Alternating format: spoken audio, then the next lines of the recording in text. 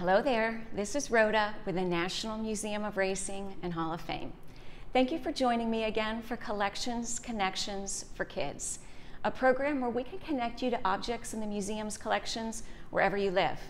So until you have a chance to come visit us here in Saratoga Springs, New York, this is a way for us to share the many stories that the objects in the museum have to share with you. The object that I've chosen today is a painting by the artist Henry Stull, and it captures a great match race between two great horses, Tenny and Salvator. The match race was held on June 25th, 1890 at Sheepshead Bay, a racetrack that used to be on the site of the Coney Island Jockey Club in Brooklyn, New York. As many as 40,000 people showed up that day to watch the match race, a special event held for just two horses and their two jockeys. Like all match races, there was a competitive build-up to this race. The two horses, Tenny and Salvator, were rivals when they ran as 3-year-olds in 1889. And when they both raced in the 1889 Realization Stakes at Sheepshead Bay, Salvator won. The next year, in 1890, Tenny had won 4 back-to-back races at the start of his 4-year-old racing season, before meeting Salvator again in a race called the Suburban Handicap. Salvator and his jockey, Isaac Burns Murphy, won that race.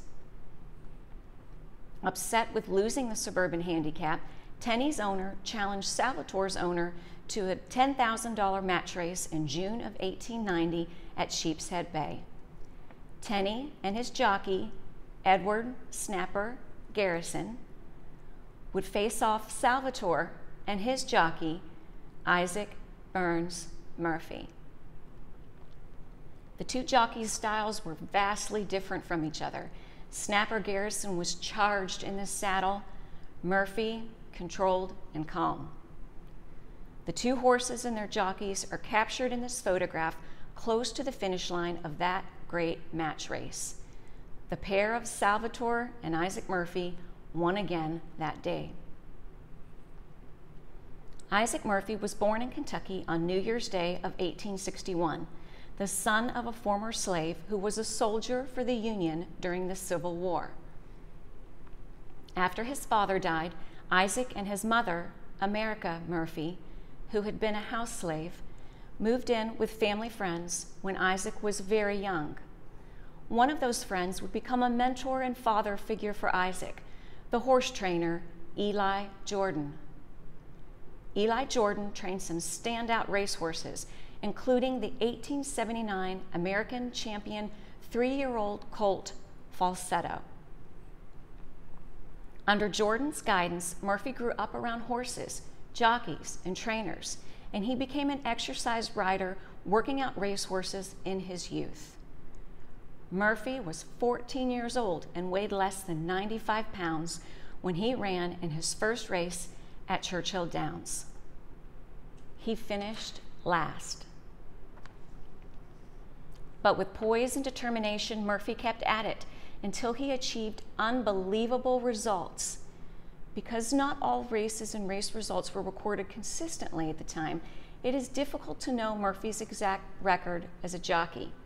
But he won between 34 and 44% of all his races, a truly phenomenal accomplishment.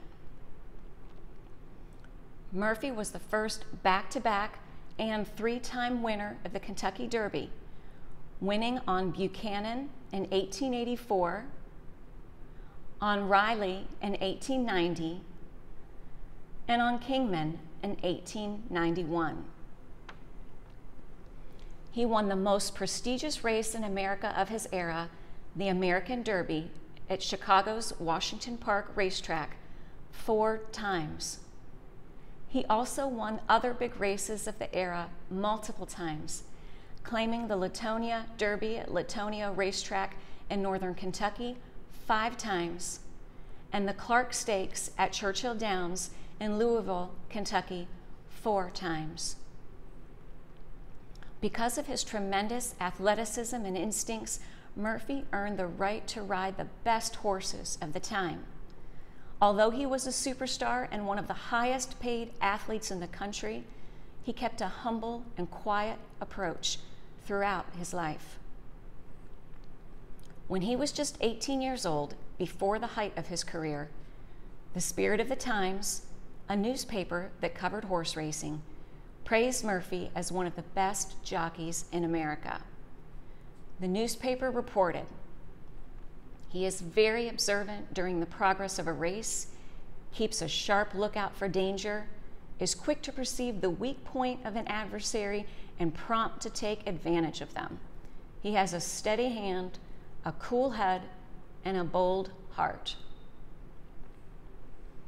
Isaac Burns Murphy died of pneumonia on February 12, 1896, at the age of 35.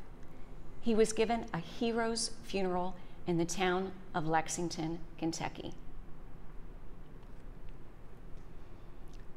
Isaac Murphy was inducted into the Hall of Fame in 1955 for his tremendous accomplishments as a jockey.